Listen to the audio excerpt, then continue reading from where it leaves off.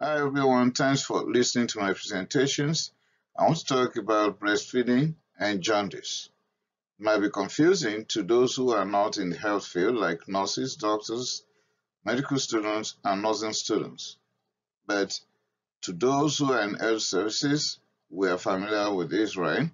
So I'll be talking about breastfeeding jaundice and breast milk jaundice. They are not the same. Okay, sit back and let's go. Breast milk jaundice. I'm taking the time to go over this because in the past I've read so many literatures. When it comes to breast milk jaundice, they've just tell us that there's a substance in breast milk that is responsible. But today, I'll tell you the name of the substance and why that substance is responsible. So breast milk jaundice is found in infants that are exclusively breastfed. The total bilirubin could be greater than 86 micromole per liter.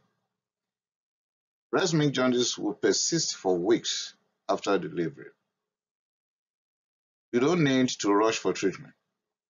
All you need to do is monitoring. Now, what is the name of that substance in the breast milk that's causing this problem? Human milk contains increased level of beta-glucuronidase, and that will lead to hydrolysis of beta-D-glucuronic acid. Ideal. The function of D-glucuronic acid is to bind to drugs, bilirubin, and other substances that pass through the liver. And with that, it will facilitate the excretion by making any substance it binds to become soluble. So many of them are lipophilic, but by the time D-glucuronic acid binds to them, then they become soluble. But in breast milk, the beta-glucuronidase will hydrolyze that D-glucuronic acid, so will not be able to make bilirubin or drugs to become soluble. Hence, bilirubin will accumulate because the function of D-glucuronic acid to bind to bilirubin to facilitate excretion by making bilirubin soluble is lost, thanks to beta-glucuronidase that will hydrolyze it. Treatment is not necessary, like I've just said, until bilirubin is high enough to the point of 20 milligram per DL or higher. So you start running around for what you're going to do. Later on, there will be other presentation where you're going to get more information on phototherapy and exchange blood transfusion.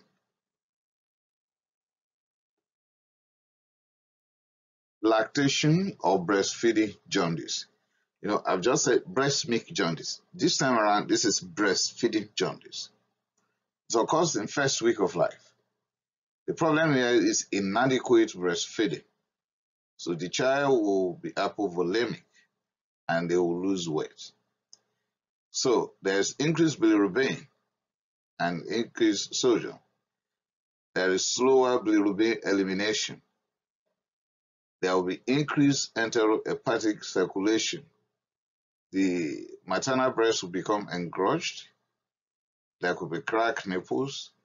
Fatigue or poor sucking can all increase the possibility of breastfeeding jaundice. In other words, when there's cracked nipple that is causing pain, the woman will not be encouraged to give the breast.